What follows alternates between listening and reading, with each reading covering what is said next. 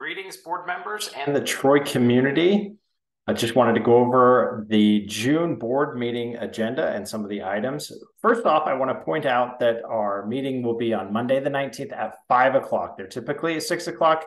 We have quite a few things going on for this meeting, and also it's summertime, so the board has decided to meet a little bit earlier. Besides the regular items, I'll just jump right down to the administrative reports. We have a few people who've resigned that we're going to miss. Tracy McCready is a teacher. Nigel, he's been working for us as a classified staff member, has also resigned. We were going to have him be a teacher next year, but he has some other things that he'd like to do. Brooke Sully is moving on to for some family things over to the Flathead region. And Andrea Towery has resigned as a junior and senior high school science teacher. A lot of people we want to recognize, some students and staff members, especially as we wrap up the school year. There's been a lot going on, and we appreciate everyone's help and support. A lot of students stepping up. A big thanks to Paxton Fisher as the student body president. Did a lot of cool things at the very end, well, throughout the year, and especially towards the end of the year. Really busy at the elementary school and the high school with field trips, different school activities, and just a big thanks to the administration and to the staff and students in working through all those things. Maintenance and transportation, a lot of things as we're wrapping things up, and now it's summertime already. We're only a few days into the summer, and things are getting torn apart, getting set up for projects, and getting classrooms cleaned up and getting ready for the next school year. We have two different items on the agenda later on. We'll talk about the wood shop remodel and the metal shop addition. So keep those in mind. A few district-wide items. We did get approved for our variance to accreditation. This is for library standards. You'll remember that we're required to have 1.1 librarians. And so we're not technically required to do this variance. It just makes it so we don't have a little little tick on our accreditation status. So not a big deal, but it's something that we've been doing for several years now. Also, just want to remind everyone about the calendar and schedule decision, this timeline with Deborah Silk and the School Board Association. The next listening session will be September 18th, followed by November 6th, that she's going to lead both of those. And then the anticipated date to consider any school calendar changes is going to be on January 8th. Also, like to point out with a family ad campaign that we're partnering with the Unite for Youth on next year. We're going to be focusing on 3 different areas around brain development: sleep, healthy lifestyle, and relationships. So we're excited about being able to provide some information to our community on those different items. Also, we're partnering with Maggie Anderson and the Unite for Youth organization to provide some substance abuse classes for those students that have had disciplinary issues, and we're excited about that. You can click on that and see the outline of what that class entails. A couple of exciting things about finances. I don't know how finances can be that exciting, but it is, because we are paying off our Troy Activity Center bond this month. We will not be, we're completely done after years and years of paying on it. This will have a direct impact on our taxes this coming year, because this is something that has cost the taxpayers about $150,000 every year. And so we should be able to see the amount of mills required to operate the schools go down. And so that'll be an interesting calculation as we figure things out in August, but it should be going down fairly substantially. That's quite a bit of money. And then also our goal is to pay off our performance contract. It could be in 2024. It depends on what the district and the board want to do. We even may have enough money to pay it off for this this with these end of the year funds. So we're actively working with the bank right now to see how much is left. It's about $150,000. And so we may be able to pay a chunk of it off now and then pay the rest of it off in January of 2024 or in July of 2024. Also, we've completed our audit, and I encourage everyone to get into this audit report, and maybe we'll even have some time for Jen Higgins to go over the report. Again, this is from 21-22. There were some items that we just need to shore up as far as how we are tracking some funds and moving some of them around. But we had many board members on that audit report, and we're clean. There hasn't been any problems with money getting lost or embezzled or anything like that. It's more getting in and just making sure that we code things correctly and that we're following all the reporting procedures that we need to at the state and the federal level. Some other exciting financial information. We did receive the after-school program grant. It's called the 21st Century Community Learning Center grant. $85,000 for 3 years and then $70,000 for years 4 and 5. That's a huge accomplishment. A big thanks to Teresa Curry for doing that. And also, I have reported on that we did receive the Montana Advanced Opportunities grant, but this last legislative session, they actually increased the amount that we're going to be getting. So there's some additional funds there, which is going to be really exciting. And then also another reminder to the board, we have some board training on July 27th at 1 to 5, and that's going to be in the high school library. So getting back to the agenda, we have several different people we're recommending to hire. Tammy Bragg as a special education teacher. This is replacing Christina Schertl, who's going to be stepping in as the superintendent next year. Caitlin Glaze as the librarian. This is going to be an emergency licensure, and the district is recommending that we provide some tuition support for her. So she has a bachelor's degree. She's going to be working towards an elementary endorsement and then working on towards a library endorsement, and she's excited about that. Also, with Christina Schertl stepping into the superintendent position, she has acted as the Title IX coordinator for the past several years. It is recommended that Nikki Steichers step into that position. And instead of a pay increase or a stipend or anything like that, we want to do a $2,500 tuition reimbursement because she is working towards an administrative endorsement. And then also Jordan Graves, she has been already hired on as a Gear Up liaison. We want to increase a little bit more for her to do with these advanced opportunities grants that we have quite a bit of funding for. You can click there to reach the job description. Also, Sandy Willis as the title grant coordinator. She has been doing this for quite a long time, over 40 plus years. I won't say the exact amount, but it could be longer than I've been alive, which I'm not young anymore. So some other things, we want to recommend Michelle Morton as a classroom aide, Tiana Michael as the high school secretary. And then we have a list of classified staff from secretaries, after school, site program coordinator. It's a part-time position to Carmen Arriaga, our Spanish teacher. And then we have a list of paraprofessionals. A lot of them, you will see that they are renewals, food service workers, transportation department, and maintenance and custodian. And then we have some proposed extracurricular staff too. Some junior high football, basketball, and volleyball. One that's new is Henry Roy's the head baseball coach. We're excited about that. And Jordan Graves also is the head volleyball coach. She's coached for us many times in the past, so we're excited about having her back in this position as the head position. And then you can read through the other ones there too. Next up is an easement agreement with the city of Troy. I've reported on this in the past. This easement agreement is for the elementary school where we have a sidewalk and a parking lot. And this would just codify that if they ever had to dig it up to access the water or anything else, that we would be paying for the new sidewalk and the asphalt. So that's what that's about. We are working with their attorney and our attorney to clarify some of the language in there. And I was just heard about that, but I'm going to leave this on the agenda anyway, and in case it is all okay. But if we do need to change it, we'll see it back on the agenda. We also have an agreement here with Kayla Rambo as a speech therapist. She will be doing speech remotely. She lives over in Washington, is very experienced, and has done a lot of remote speech, and will be coming and doing assessments and keeping in close contact with Nicole Garrison, who's acting as our speech therapist assistant.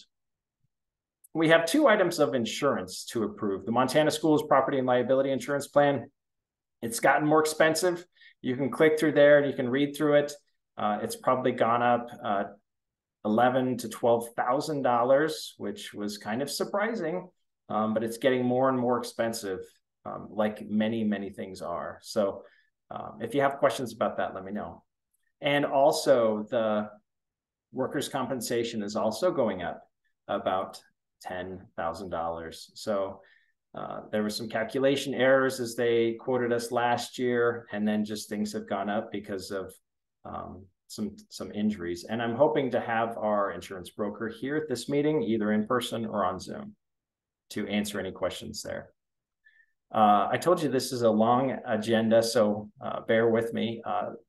We finished negotiations, and there's some good recommendations for classified and with certified and with administration.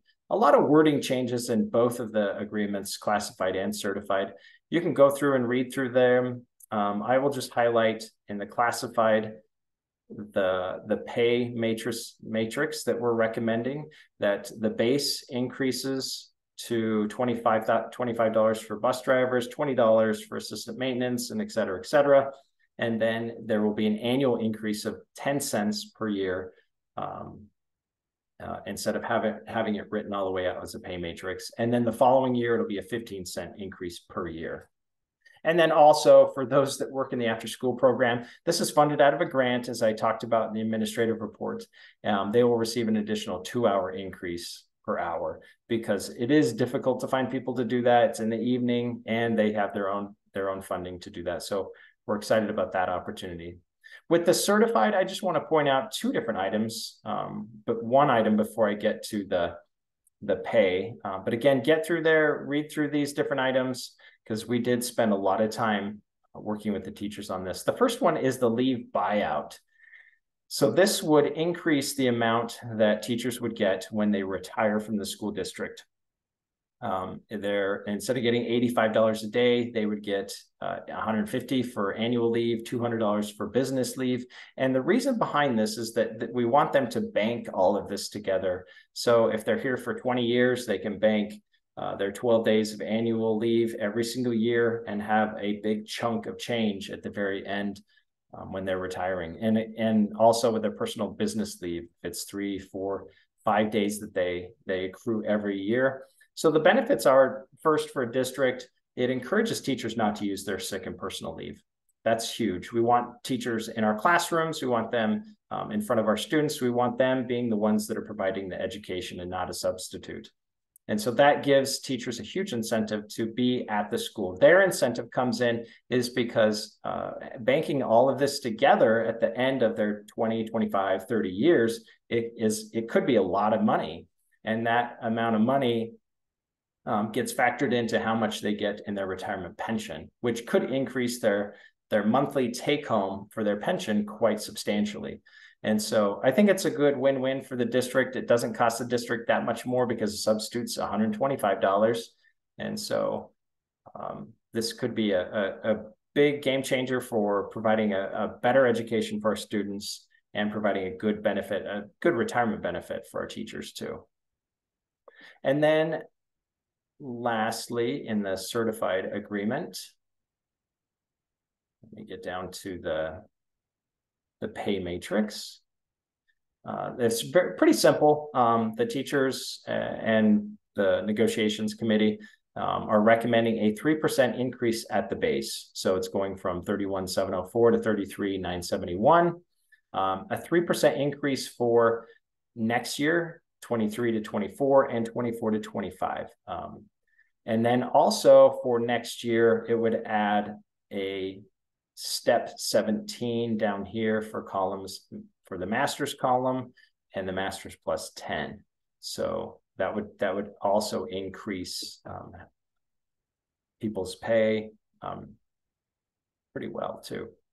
So if you have questions about those agreements, let me know. We also included administration pay increases. I know we've talked about that in the board meeting in the past. This is where the proposed increases are at. And this is what the comparisons are to other districts. And I think what the negotiations committee has focused on is trying to get these are increases up to what the average is. And so I'd just like to note with some of our administrators, they're not taking insurance, which amounts to be about over $12,000. So we still have some work to do to get them up to the average pay. The next is the transportation resolution. This is something that the board looks at every June. It has not changed. These are the same routes that we do every year, and how many miles they are. So this resolution will then be taken to the transportation committee at the county level. They have a committee there that has to approve that too. It's basically the superintendents and board members that get together and make sure that all the routes are appropriate and not extensive. Next up in June, we also focus on doing a multi-fund fund transfer. And so this allows us, if we have some leftover funds, to transfer this into what we call an interlocal cooperative fund. The district is made up of two different districts. We are a K-8 district and a 9-12 district, and we've created an interlocal agreement that allows us to take funds at the end of the year, put it into that budget item, and then we can slowly utilize it out. Years ago, before we had this interlocal agreement, or before the state allowed or created interlocal agreements, we'd have to spend any money that we had left over. And so this allows us to be a lot more fiscally responsible with the funds that we have. And then this is probably the biggest part of the agenda, is the policies.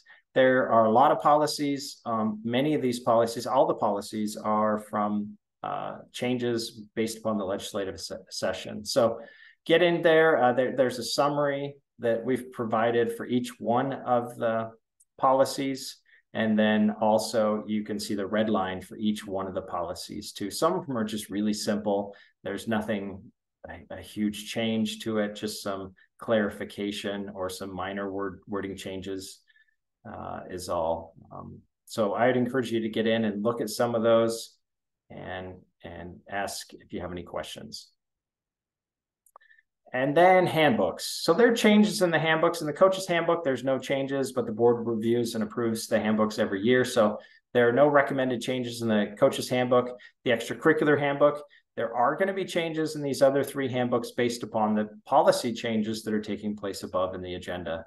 And so there are just some small changes in the extracurricular handbook. One that I would like to note, and it actually is a policy too, is we're recommending that the board approve the 365-day, 24-hour-a-day training rules, that they be in fact only for major violations. So as you scroll down there, it's taken a little bit for my computer to load it, but that's one of the big changes. And the rest of them are some nickel and dime policy changes. But there's some other things in there too to kind of clean things up and just shorten it a little bit. Same with the staff handbook. Some things that you'll see in the policies that you'll also see here. Again, make sure that you go through the policies, go through the red line areas, and let me know if you do have any questions. You'll see most of the changes in the student handbook. And again, all these handbooks were reviewed by our coaches, had some feedback and input for the extracurricular handbook.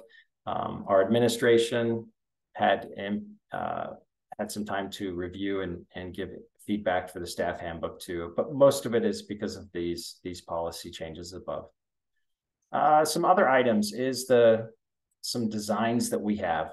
And so this is the next design, I think the last iteration after we discussed of what we want the high school to look like when we do a remodel. Again, this front retaining wall is leaning over, and so we're gonna have to change that out anyway. So the big change is to change the retaining wall out, of course, and then put a sidewalk down to the highway so visitors can park out on the highway here. We do a retaining wall all along 2nd Street and put a commons area here on this side of the cafeteria side of the high school. So could look really cool. We've been working with some architects and some engineers on this. The next thing is, let me get to the wood shop and the metal shop remodel. So the wood shop, just a reminder, is in the old bus barn. And so working with Mr. Rogers and in figuring out how we want it designed and organized. This is what our architects and our engineers have come up with. One of the big things that we're working on is the roof to make sure that it does not leak. So we have some work to do there. Let me jump to the metal shop. You'll remember that we are recommending an addition to it for the forgery class, not forging class. Anyway, so this would be an open air at the very top. And I think it's going to be really nice for that forging class. And then we have a few items in our work session. We want to talk about staff housing, still an issue that we're dealing with. We could talk about the remodel of the concession stand again, or we could talk about other type of staff housing or partnering with someone in the community.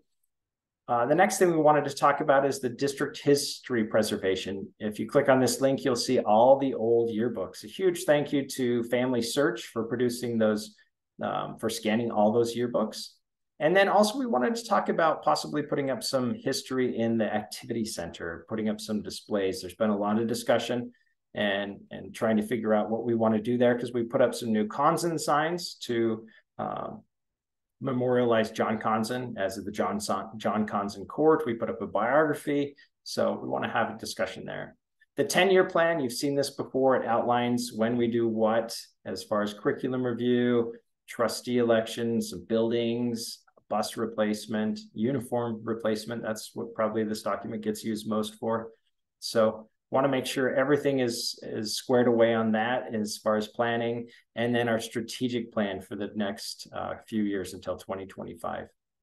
And then with a new superintendent coming on, we want to make sure that we have the appropriate evaluation procedure and process. The board has talked about this the past a few months. There's a committee that's been assigned to do that.